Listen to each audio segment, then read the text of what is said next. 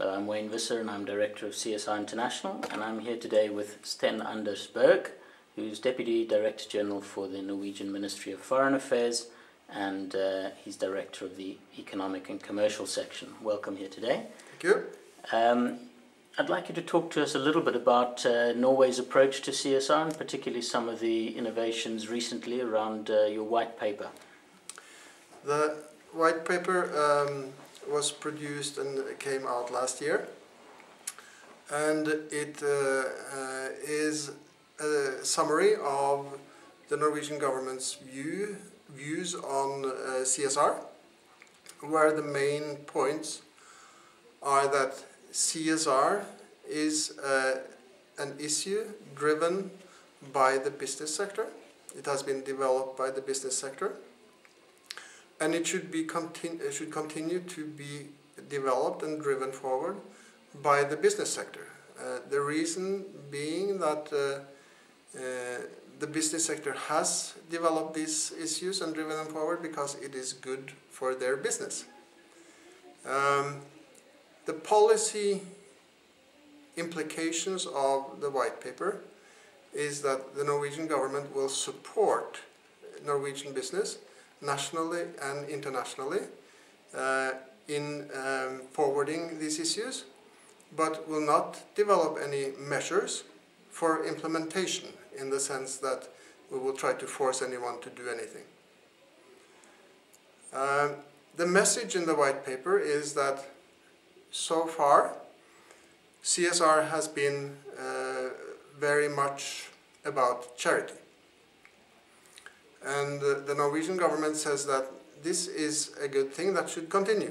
Businesses should continue to do charitable things, but the basis for those charitable measures must be that they also have their house in order concerning the four main issues underlying CSR, namely on human rights, on decent working conditions, on environment, and on corruption. Those issues are basic to the issue of CSR and must be an integral part of the policy of all businesses that take CSR seriously. All those issues are also very much focused in different international fora and processes. So Norwegian authorities will be working on those environmental issues, human rights issues and so on in international fora, and thereby try to facilitate and develop the framework, improve the framework under which Norwegian business operates internationally, and to then make it easier to do good CSR work. Okay. The white paper also emphasizes that the CSR policy has to be an integral part of any good business strategy, and it has to be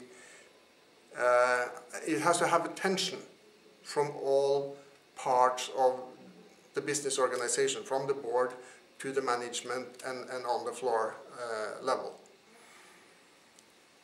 It is important that these issues are also subject to cooperation between businesses throughout the business sector, because only in that way can the playing field be leveled, for example with respect to corruption and such issues that are detrimental to business and hampers efficiency in business very much.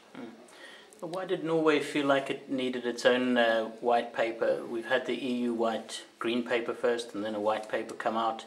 Is there something that this does that's different, or that perhaps beds it down in a national context? Yeah, it beds it down in a national context to emphasize that the Norwegian government will be a partner to Norwegian business in Norway and internationally. But the basis for this government-business cooperation is in Norway, and through the forums that we have there, between the government and the big business organizations and the small business organizations, and directly with companies. So this is why we needed a national basis to further this issue also internationally. The government, of course, needs feedback from the business sector to adjust its actions and policies internationally. Now, one of the international standards that's coming out this year is ISO 26000, and one of the concerns among countries like Russia and China and India was that CSR could become a trade barrier. How do you as a government view this issue? No, I don't see that can be a reality in as far as I understand that ISO 26000 is not going to be mandatory in any sense. It's a voluntary target, and as such I can't see how it technically actually can be a trade barrier. Mm-hmm. So to conclude then, what would you say is the role of governments in CSR? Because often I'm asked the question, should the government legislate on CSR?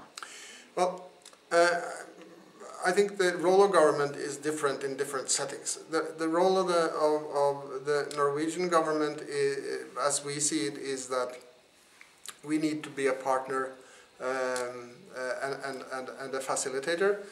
Legislation is not in question at all, and our definition of CSR, which is pretty much the EU definition, is that it is what is done over and above legal requirements, and we saying that Norwegian businesses should try to take the standards they have at home with them when they go abroad.